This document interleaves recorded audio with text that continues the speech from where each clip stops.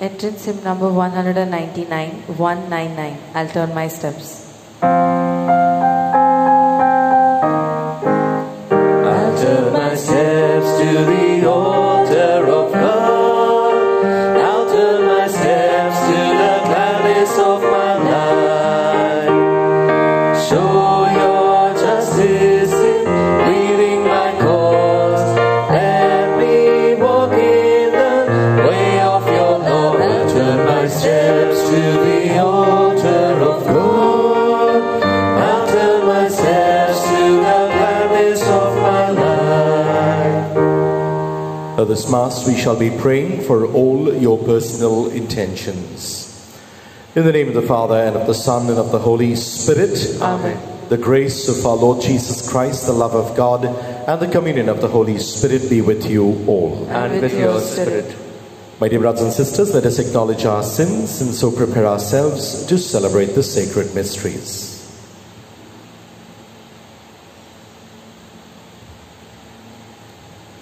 I confess to Almighty God and to you, my brothers and sisters, that I have greatly sinned in my thoughts and in my words, in what I have done and in what I have failed to do. Through my fault, through my most grievous fault. Therefore I ask Blessed Mary, ever Virgin, all the angels and the saints, and you, my brothers and sisters, to pray for me to the Lord our God. May Almighty God have mercy on us, forgive us our sins, and bring us to everlasting life. Amen.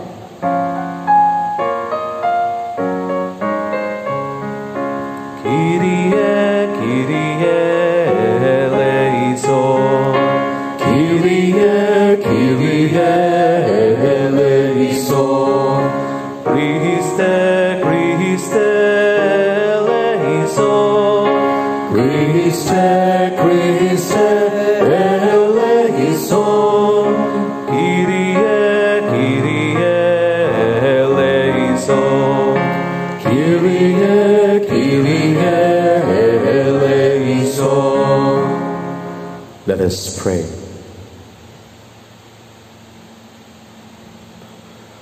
Almighty ever-living God, who in Christ revealed your glory to all the nations, watch over the works of your mercy, that Holy Church, spread throughout the whole world, may persevere with steadfast faith in confessing your name.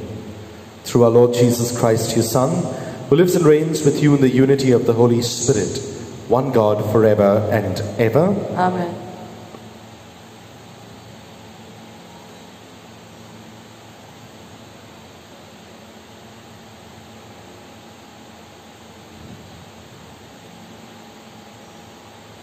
A reading from the second letter of St. Paul to Timothy.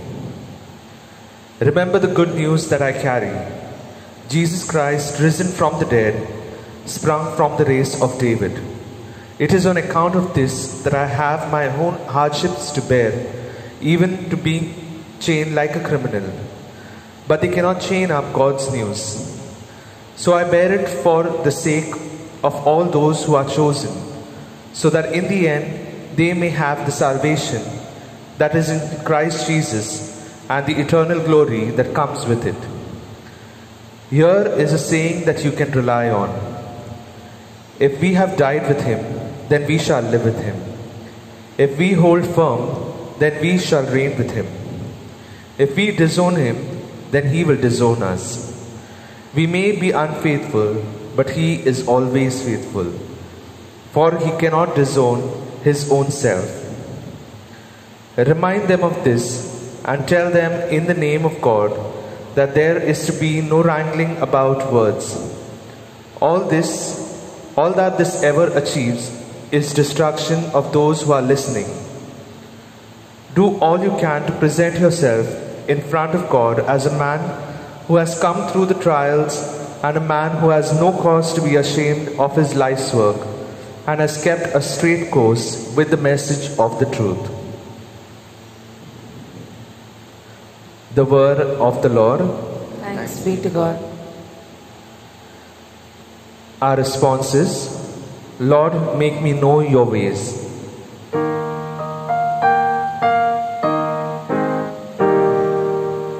Lord, make me know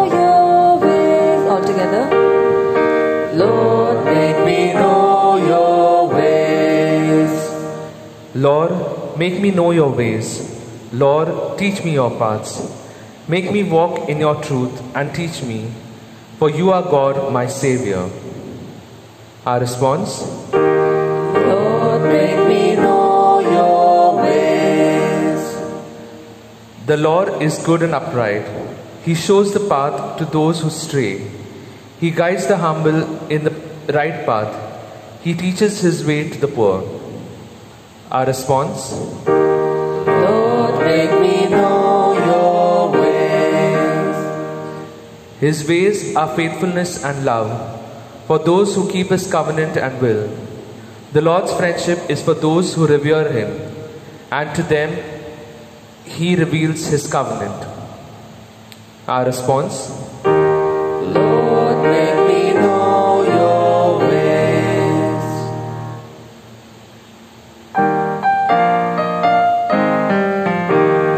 Hallelujah, hallelujah, hallelujah, hallelujah, hallelujah, hallelujah, hallelujah. Your words are spirit, Lord, and they are life. You have the message of eternal life.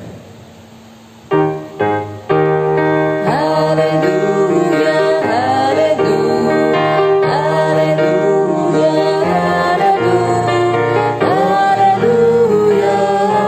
hallelujah, hallelujah, hallelujah. The Lord be with you. And with your spirit. A reading from the Holy Gospel according to Mark. Glory to you, O Lord. One of the scribes came up to Jesus and put a question to him. Which is the first of all the commandments? Jesus replied, This is the first. Listen, Israel, the Lord our God is the one Lord, and you must love the Lord your God with all your heart, with all your soul, with all your mind, and with all your strength. The second is this: you must love your neighbor as yourself. There is no commandment greater than these. The scribe said to him, Well spoken, Master. What you have said is true, that he is one and there is no other. To love him with all your heart, with all your understanding and strength, and to love your neighbor as yourself, this is far more important than any holocaust or sacrifice. Jesus, seeing how wisely he had spoken, said, You are not far from the kingdom of God. And after that, no one dared to question him anymore. The Gospel of the Lord. Praise to you, Lord Jesus Christ. Love of God and love of neighbor both go hand in hand. We are only fooling ourselves if we say we love God whom we cannot see, but hate our neighbor whom we can see. My dear brothers and sisters, today Jesus in the Gospel makes an important statement. What kind of a love that we must have, first of all, for God? We have to love God with all our heart, with all our soul, with all our mind, and with all our strength. He didn't just say with all your soul, heart, mind, and strength. The emphasis on the word all before each of these words. It means we either love God 100% with all of ourselves or nothing. The choice is entirely ours. So maybe sometimes we want to negotiate with God. Can I keep 10%, 20%, 40% of this love to myself? God wants us to love with our entire being. And as much as we love God, we have to learn to love our neighbor. Difficult as it may seem at times, but it's always a challenge, because that is what living the gospel is all about. Who is my neighbor? Not just the one staying in the next door flat or in the next door building, but my neighbor begins with my very members of my own family. My neighbors in the whole society, in the community, my colleagues at my workplace, and especially people I do not get along with. Love of God, love of neighbor. That's the challenge being put before each one of us today.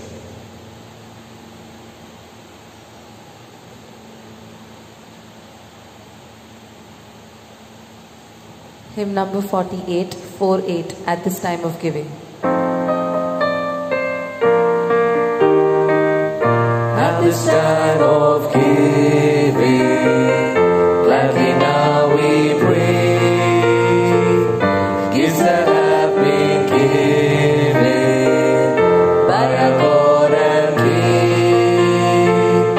Here is our bread of pain, work of human hands. This is the bread of joy we will share in love.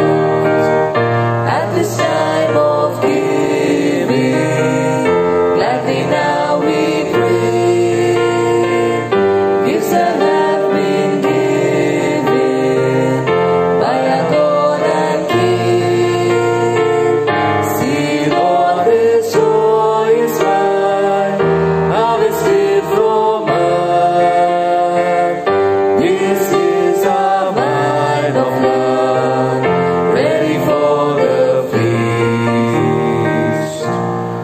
Pray, my dear brothers and sisters, that my sacrifice and yours may be acceptable to God, the Almighty Father. May the Lord accept the sacrifice of your hands for the praise and glory of his name, for our good and good of all his holy church.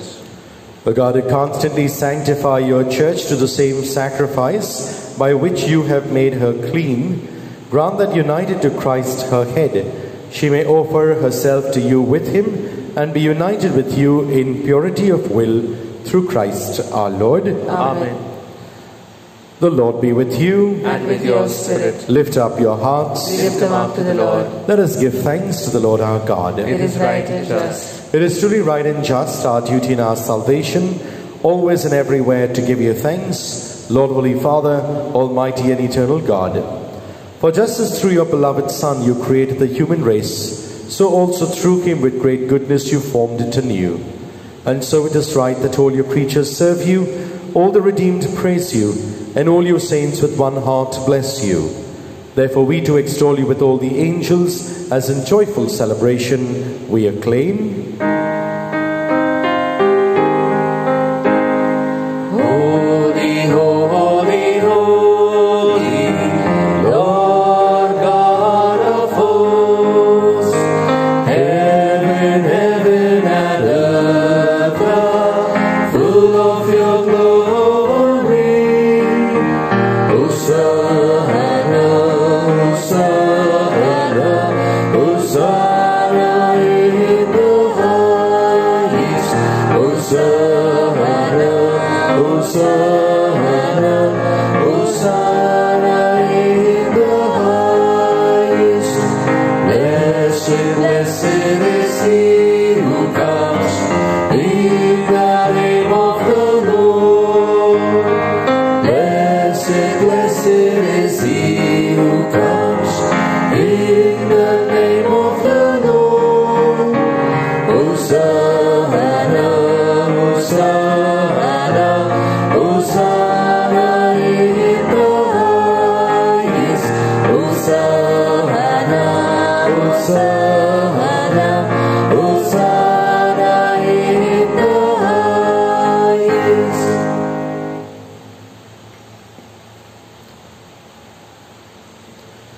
You are indeed holy, O Lord, the fount of all holiness. Make holy therefore these gifts, we pray, by sending down your Spirit upon them like the dewfall, so that they may become for us the body and blood of our Lord Jesus Christ.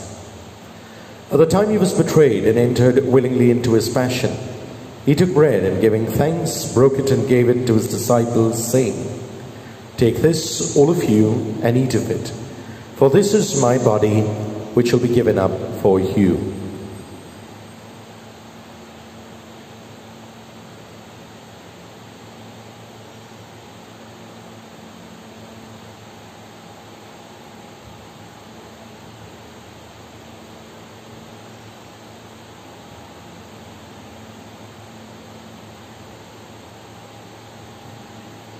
In a similar way, when supper was ended, he took the chalice, and once more giving thanks, he gave it to his disciples, saying, "Take this, all of you, and drink from it. For this is the chalice of my blood, the blood of the new and eternal covenant, which will be poured out for you and for many for the forgiveness of sins. Do this in memory of me."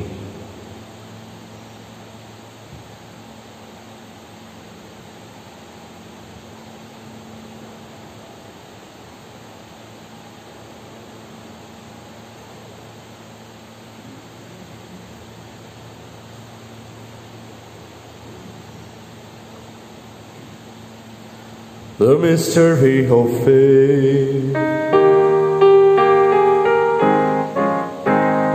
We proclaim your death, O Lord, and profess your resurrection until you come again.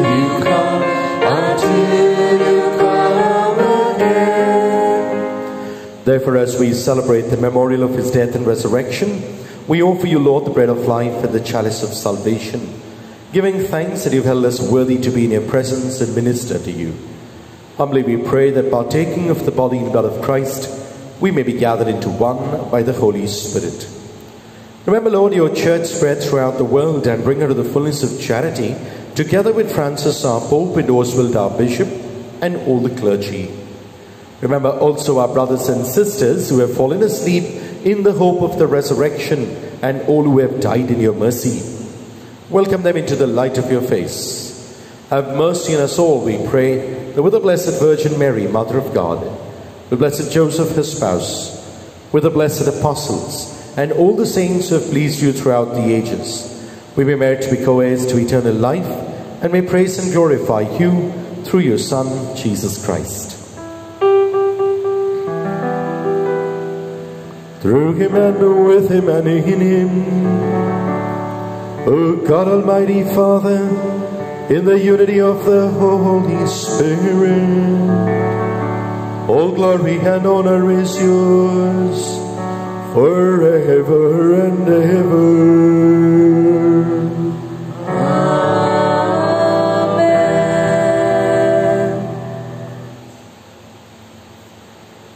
At the Saviour's command, informed by divine teaching, we dare to say, Our Father, who art in heaven, hallowed be thy name. Thy kingdom come, thy will be done, on earth as it is in heaven.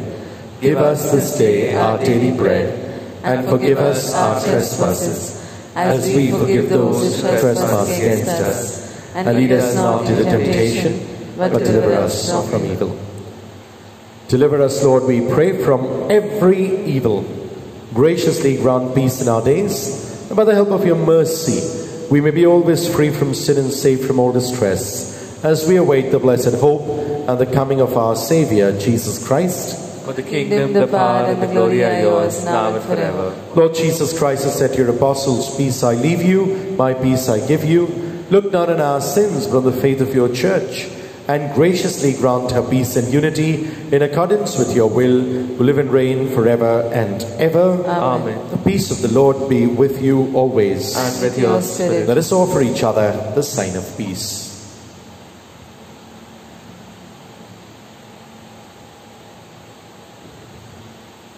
Lamb of God, you take away the sins of the world, have mercy on us. Lamb of God, you take away the sins of the world, have mercy on us. Lamb of God, you take away the sins of the world, grant us peace.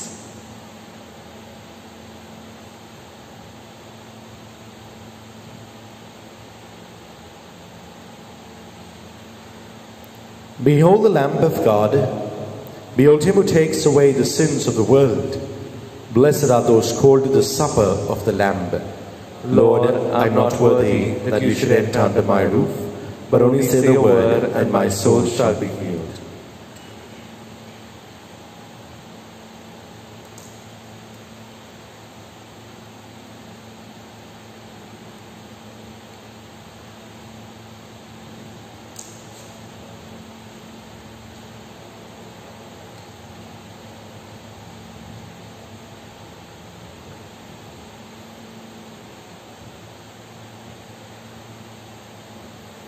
An act of spiritual communion.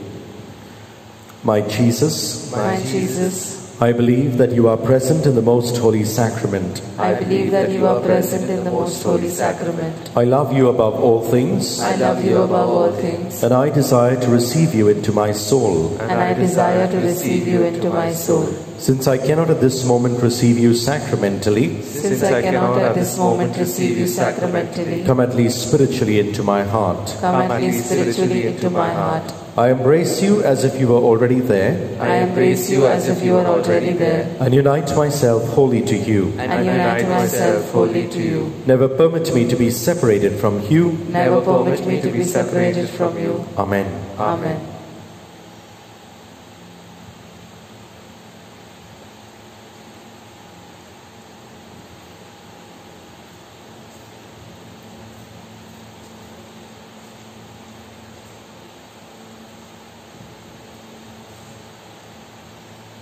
Hymn number 401. This is my commandment.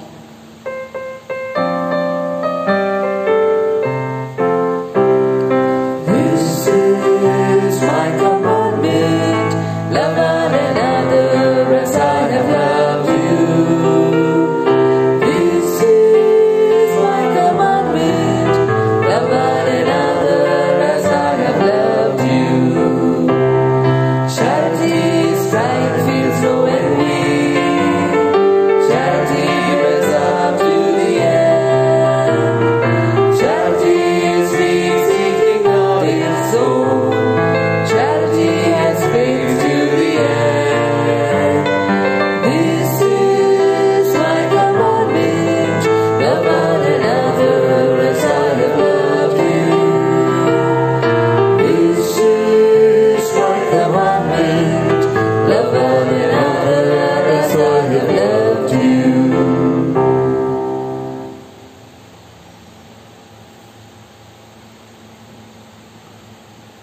Let us pray. Be pleased, O Lord, we pray, to govern the Church you have nourished by this holy meal, so that firmly directed she may enjoy ever greater freedom and persevere in integrity of religion through Christ our Lord. Amen. Pray for a quick end to the coronavirus. Almighty and merciful God, who show your love to all creation everywhere, hear graciously the prayer we make for all those affected by the coronavirus in various parts of the world. We come before you asking for a quick control of the outbreak, for a healing of those affected, for the victims and their families. We pray for the doctors doing research that an effective vaccine to combat the sickness is speedily found. We pray for the government and health authorities that they take appropriate steps for the good of the people. We make this prayer through Christ our Lord. Amen. The Lord be with you. And with your spirit. And may the peace and blessing of Almighty God, the Father, the Son, and the Holy Spirit descend upon you and remain with you forever and ever. Amen. Go and announce the gospel of the Lord. Thanks be to God. Hymn number 249, Enlightened by the Word.